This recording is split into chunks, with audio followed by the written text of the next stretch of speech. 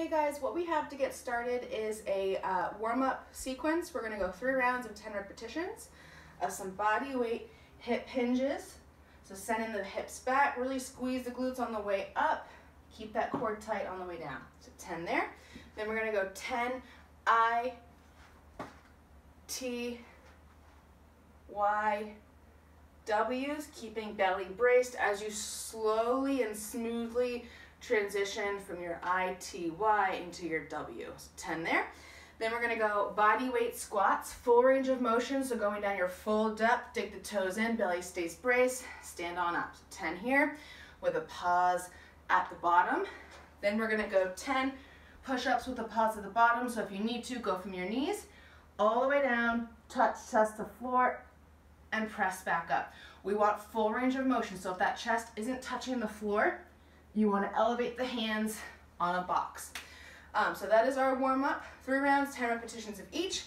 Moving on to the next. So part number 2, we have 4 movements. We're going to do a 15-minute AMRAP. So as many rounds as possible of these 4 movements.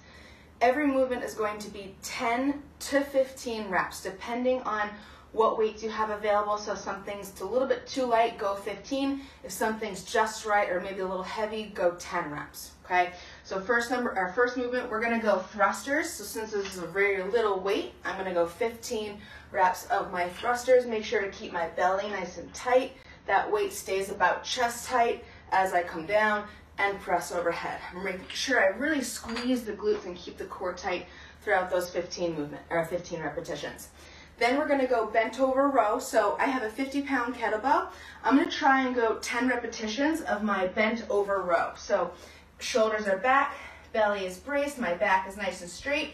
I'm going to pull into my stomach, squeeze shoulder blades together, and I'm going to do 10 repetitions here. Okay, 10 to 15 if you have maybe a smaller weight. And then we're going to go 10 to 15 repetitions of a lateral raise.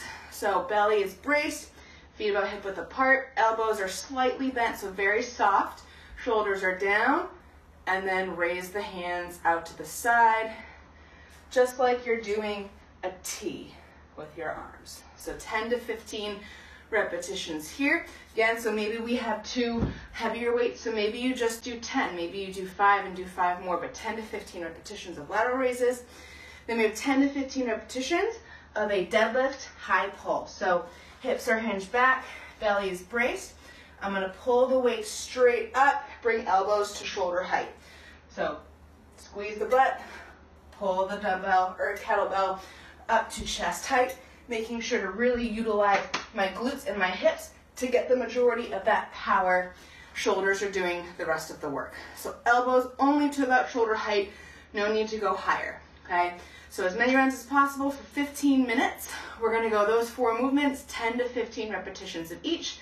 Moving on to round 3, or part 3. Part 3 is going to take place on the floor. We're going to do some core work. So we're going to go 30 seconds of work of each movement with 10 seconds of rest in between because we're working core for all 3 movements, so we'll need that 10 seconds of rest. First one, we're going to lay down on our back, knees are bent. We're going to create a hollow body with our core. So we're pushing our low back into the ground. My hands are down by my sides.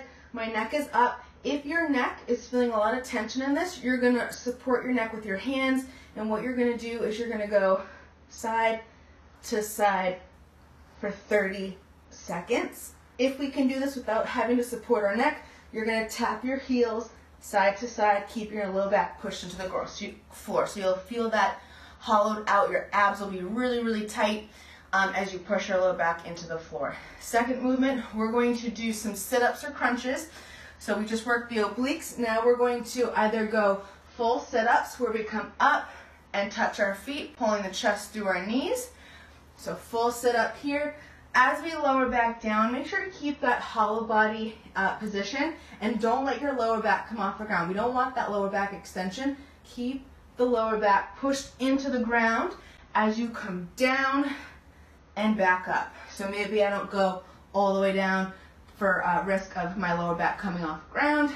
If we're not doing full sit-ups, we can go crunches, so support the neck. You're going to crunch up as high as you can and then come back down, making sure to keep that belly nice and braced. And again, don't go into too much lower back extension.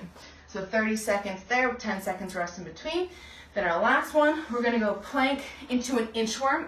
So we can go plank from the hands with an inchworm walk in and then inchworm walk back out. Or we can also do this from the forearms if we need to. So plank, walk the feet in. You might not be able to get as high, but make sure to keep that core, that front abdominals fully engaged to make sure that we're really getting the most out of this core workout. So again, 30 seconds of work, 10 seconds rest in between. We're gonna go 3 rounds of that core circuit. Have fun.